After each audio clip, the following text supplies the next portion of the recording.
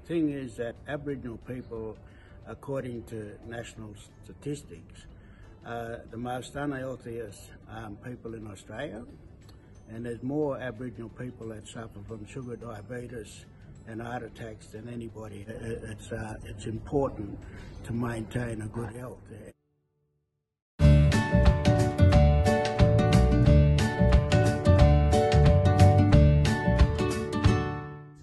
I look forward to coming every week, every Wednesday to do our exercises.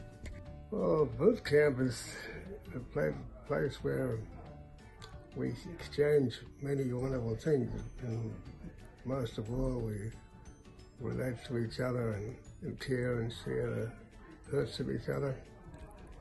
And you know, you get exercise and you get things that you don't normally do. You draw away from the mundane things and come aside for those activities.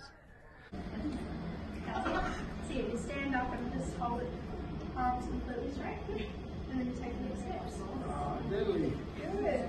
And you'll feel it on the side. I couldn't keep going.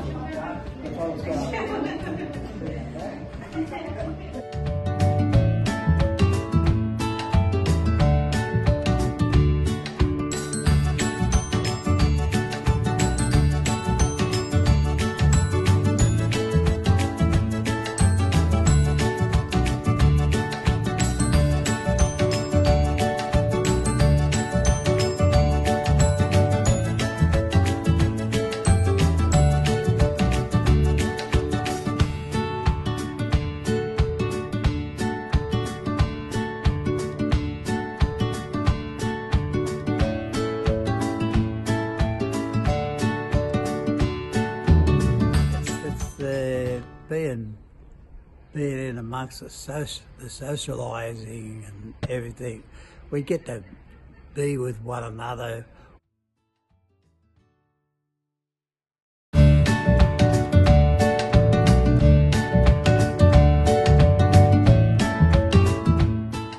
Joseph's pretty good with us, and he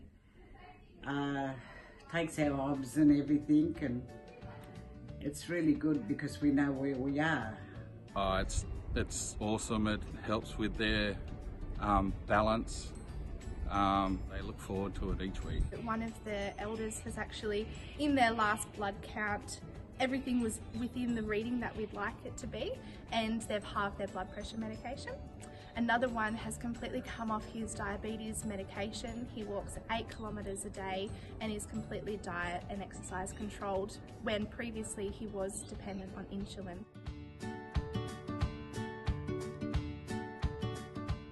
With the boot camp, we got to see a lot of various health professionals working in together. So you're getting that really strong multidisciplinary team or network coming in to help out with all of the elders. They get access to different health professionals all at once, which is really important. And a lot of the times what we see when they can ask different questions is we can hitting similar points in terms of what we'd love for them to work on with their health. It gets me doing something, and you're not ashamed when you're around everyone.